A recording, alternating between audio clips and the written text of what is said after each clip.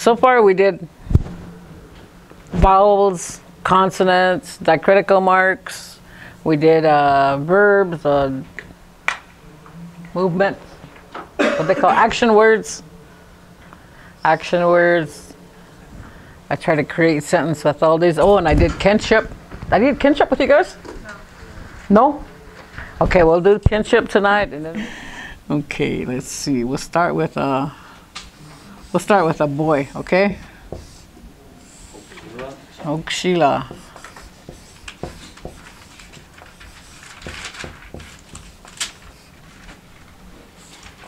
Okay.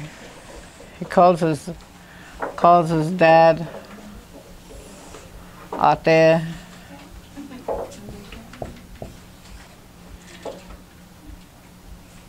Don't forget all your sounds.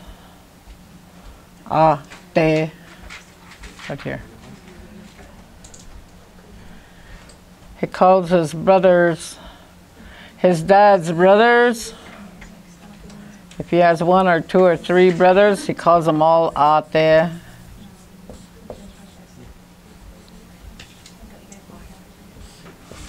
Once you get a hang of it on your Lakota vowels, you don't have to be writing those H's on there because it's A, E, I, U, like those up there.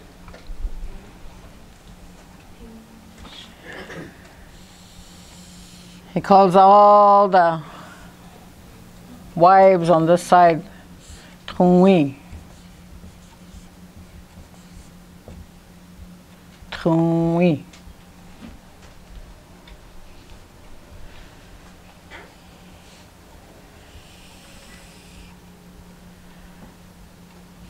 Big brother.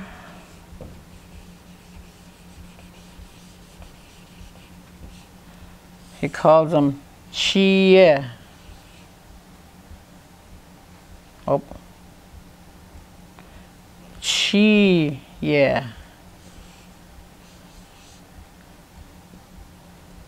Chie. Don't forget your E's in there. He calls his little brother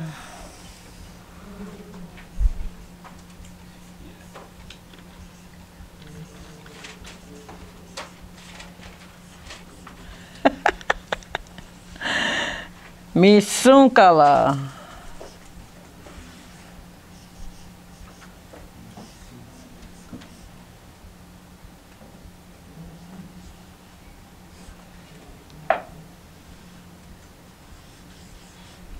Okay. If you want to talk in short terms, you say Sunkawaye. Little brother, Sunkawaye. Remember, it's almost, if you put a dot over that S, what does it change to? Yeah. Yeah. If you put a dot over the S, it comes into Shunka. But it's a regular S, so you just say Sunka Wayeki. Sunka Waye. And the funny thing about it is Sunka Waye. Ki. Okay. I can say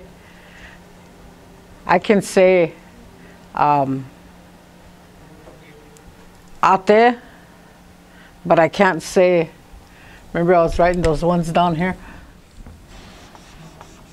Mi, ma, ni, and he. Me and ma are me. And ni is this one or this one. And he is that one over there. That's only 3 of the conjugations I'm using.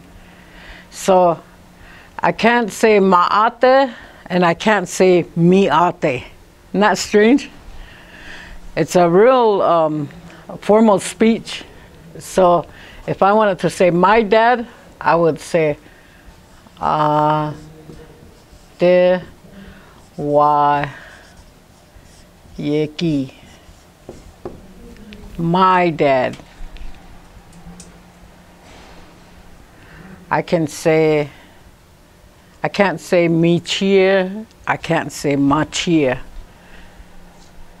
I have to say chia wayeki.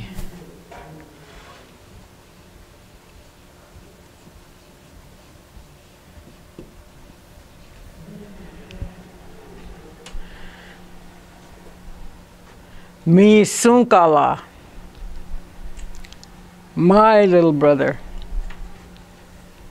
But I can't just say sunkala. You have to say sunkawayeki. Isn't that strange? But I can say niate, I can say ni chia, and I can say ni sunkala. Ni sunkalaki. Your brother. But I can't say he sunkayeki.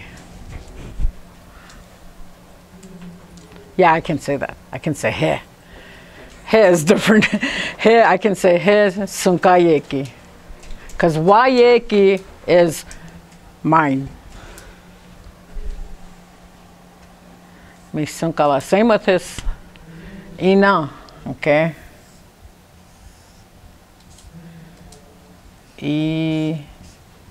Na. You can always say ina wayeki.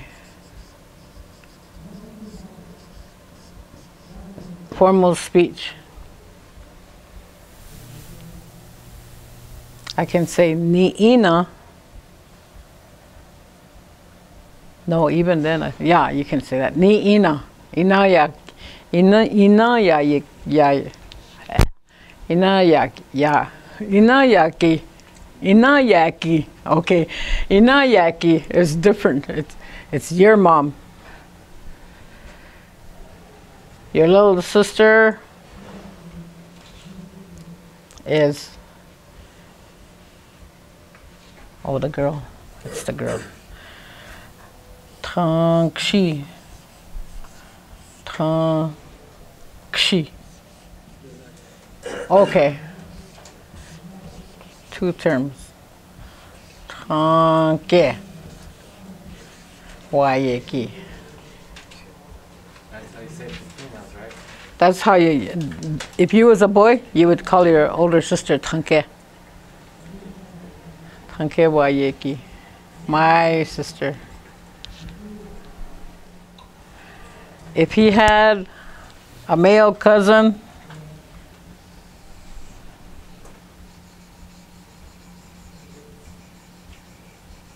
or cousins, all of them. Whoops, that's not even a nasal. It's tahanshi. Tahanshi.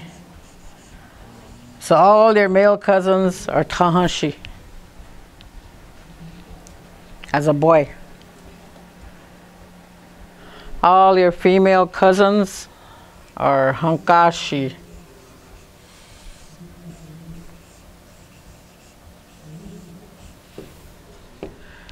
If your mom had a bunch of sisters, you call them all ina.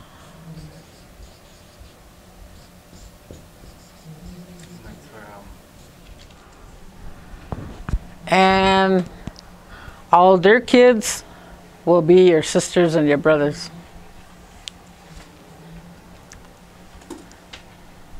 If your dad had brothers, they will all be your ates. If your mom had a brother, your mom's brother,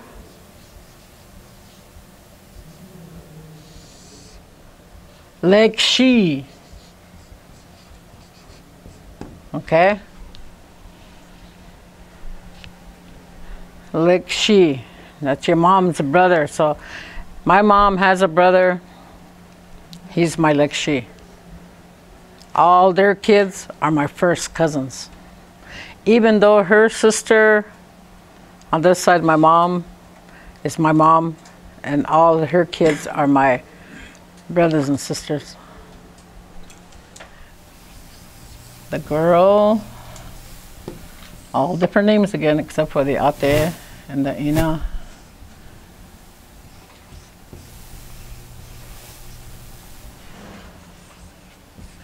When you're writing all this, don't forget Ina, E-E-N-A-H. That way you learn how to spell your words.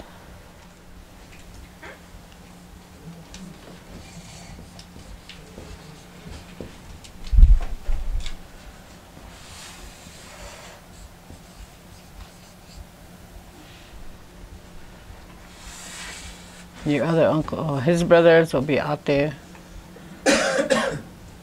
Same thing as that.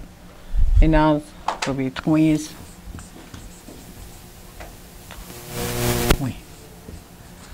Okay. When it comes down further, her brothers, older brothers, are all T below.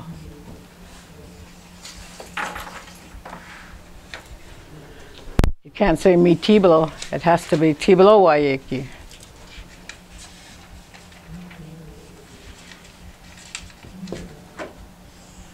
Little brothers. I think this is the only word that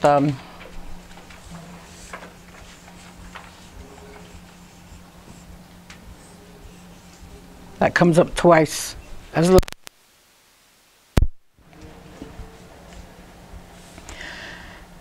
and the boys would say Sunkawayeke. The girls would say Misu. You call her little brother Misu. They come up with that.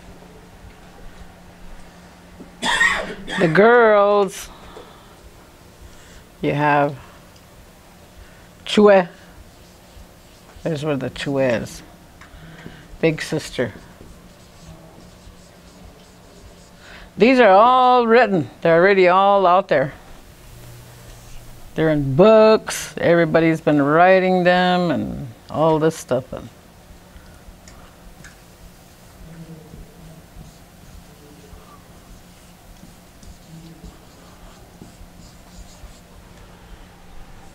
Mithankala.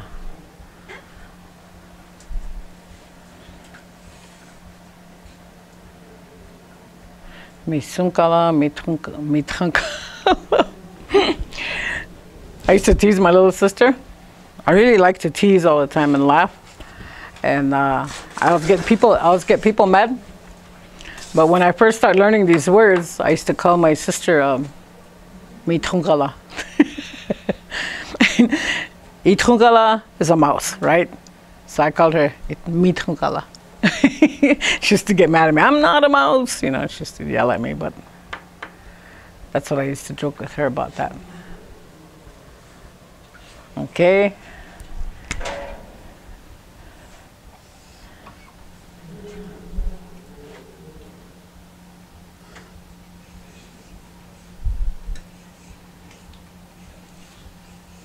Shicheshi. Shicheshi. That's a male cousin.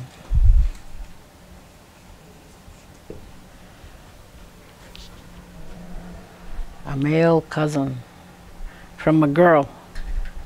Male cousin.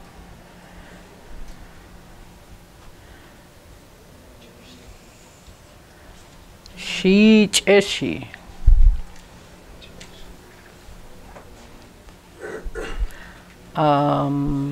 Female cousin, Jepanshi.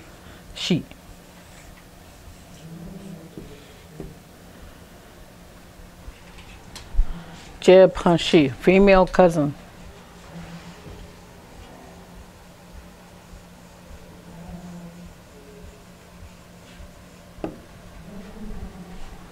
Female to female cousin. This is only the beginning. I never even went into marriage names.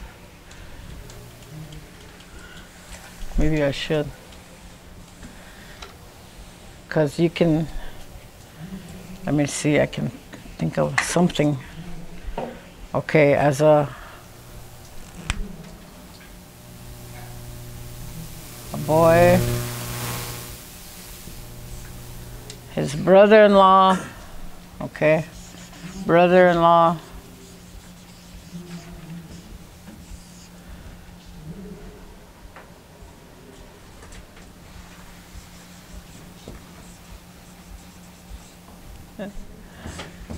Huh.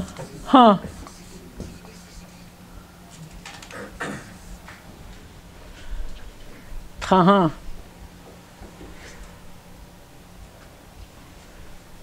And then for a sister-in-law,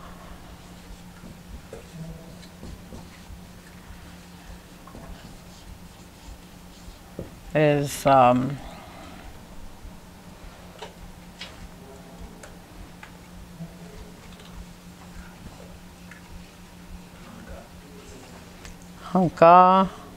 Hankashi. Is that the same thing as a cousin?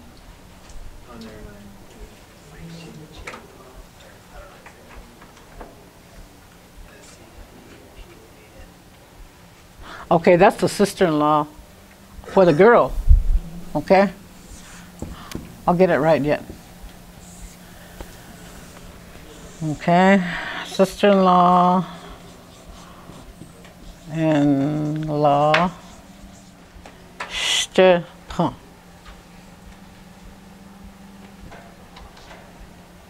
Stepan.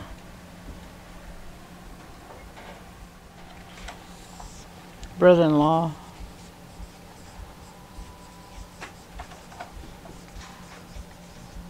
Is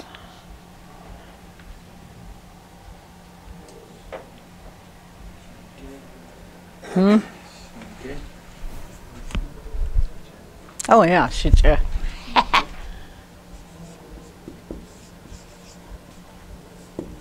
Shiche.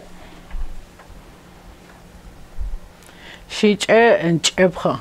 That's where all these little come in.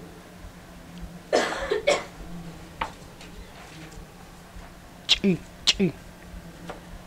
Chepha. Shiche and Sh. Jabha.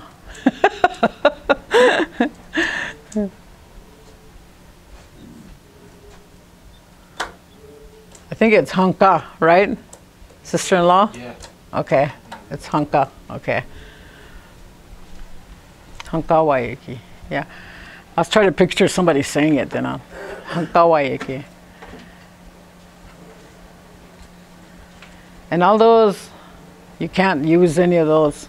You have to use Waiki. My sister-in-law, my brother-in-law. My brother-in-law, my sister-in-law. Shiche Waiki. Son-in-law. What does it say? Tacos. Oh, tacos. Tacos. Tacos Waiki. The reason why this word is not very important is that you can't talk to your brother-in-law. I mean, you can't talk to your son-in-laws and you can't talk to your daughter-in-laws. It's very illegal. And I said, yes, that's the best part in Lakota language I have. I don't have to talk to my son-in-laws and my daughter-in-laws. You should have to worry about writing that, huh? But you're not allowed to talk to. You're also not allowed to talk to your mother-in-laws. You're not allowed to talk to your father-in-laws. Father-in-law is father-in-law.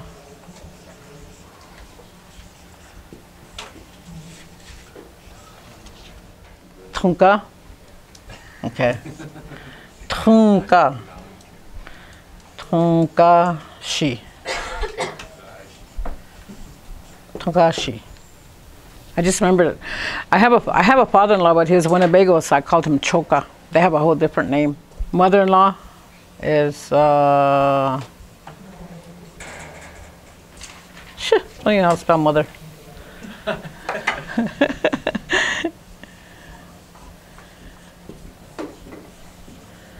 Mother-in-law. Unchishi. Unchishi.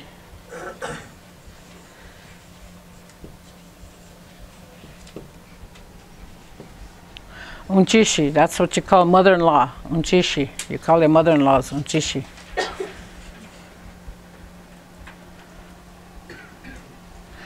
The son-in-law, it's okay to talk to the father-in-law, but you cannot talk to your mother-in-law. Same with the girl. The daughter-in-law can talk to the mother-in-law, but you cannot talk to your father-in-law. My son-in-law, my son-in-law never talks to me. I stay with them now, and one time he made me laugh when they had their first baby. She was sitting in a car seat, and we had her in front of the TV. He was cooking, because he's really a good cook. He likes to cook all the time. So he was cooking supper. I came back from work, and I just flopped myself down on the couch, and I was just sitting there, you know, watching TV. And he says, "Baby, can you tell your grandma it's time to eat?" He really said. I jumped up and took off out the door. I wanted to laugh really hard because I didn't expect that from him. But he really said that to me. So I got up and I came back in. I said, "Okay, baby, tell your dad thank you. I'll go in and eat." I said, but he had to leave the kitchen before I can go up and get myself a plate and come back. That's how we are now. We still have that same relationship. They've been married for over 17 years, something like that. We still have that relationship. We don't never talk to each other. We never sit at the same table and eat. You still call your mom, stepmom, Mom Ina, and you call your stepfather Ate. Out of respect, you have to do that. But the child, it's called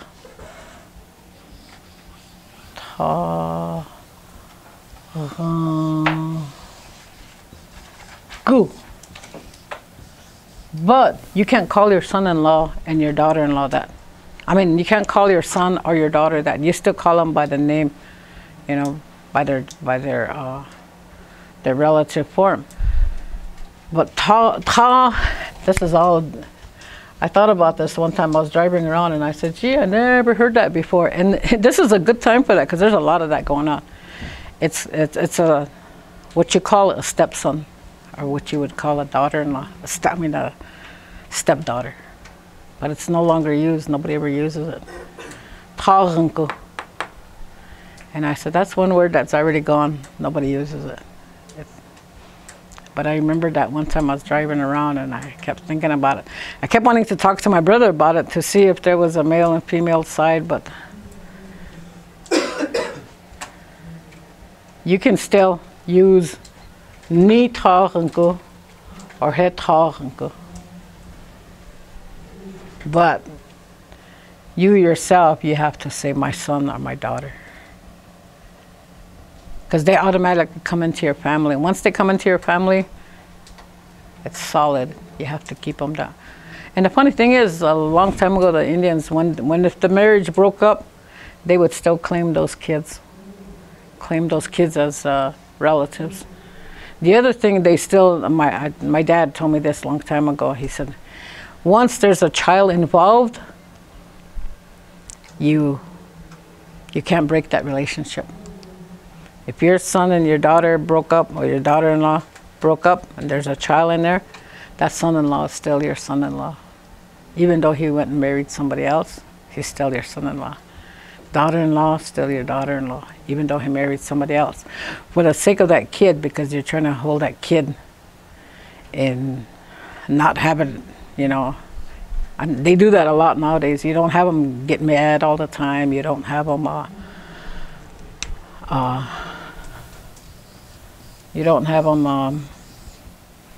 angry all the time, and all the stuff that they have nowadays, all the mental problems.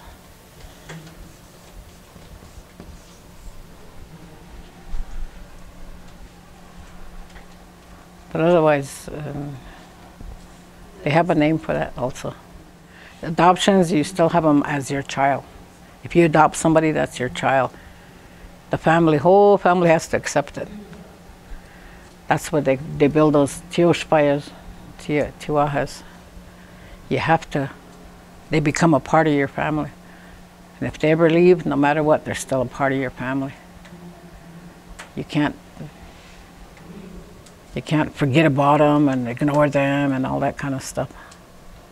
They used to really be strict about it, only because they centered their whole life around the child, yeah, and the family.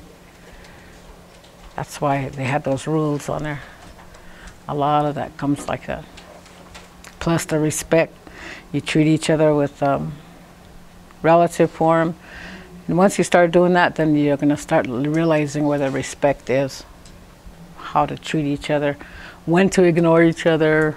You know, when not to be together. And okay? Is that all the relationships? Anything, anybody else? Your unchi and your tunkashla are always the same. I said, unchi,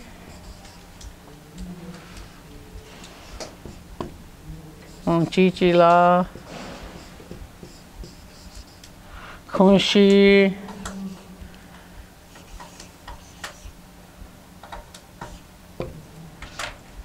kunshitsuku,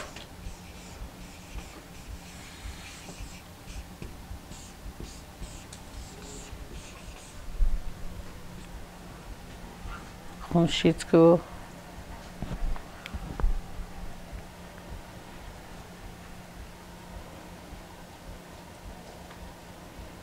That's funny because on my side, my kids call me this, or they call my mom this. But on my husband's side, this is what they call their grandmothers.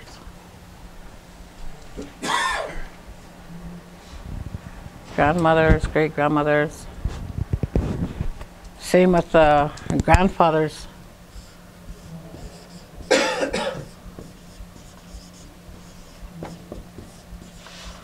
Gashila. Rosebud, we say ka, kala, kakala. Igubiu, they say lala. Rosebud and Pine Ridge say kakala. That's what we call our grandfathers. I know, kakala. If you put the K's in the wrong, if you use the guttural, what do you think come up with? A whole different meaning. So,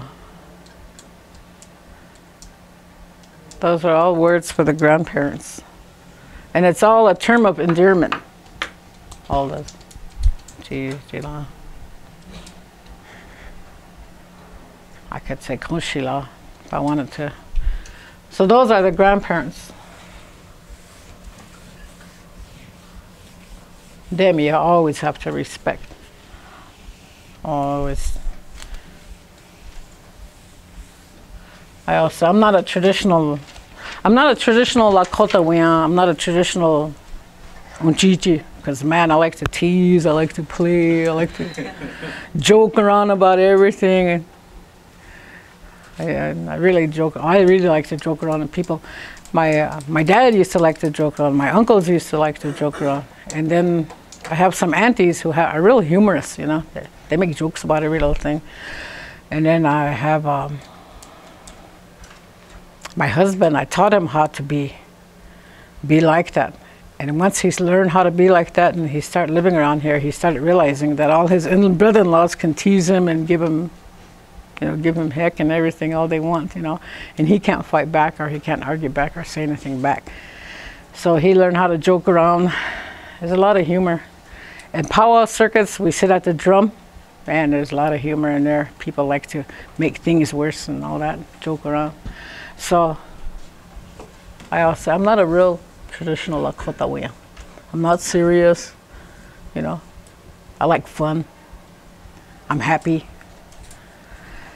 I do a lot of good things that are more positive. I'm not serious unless I have to be.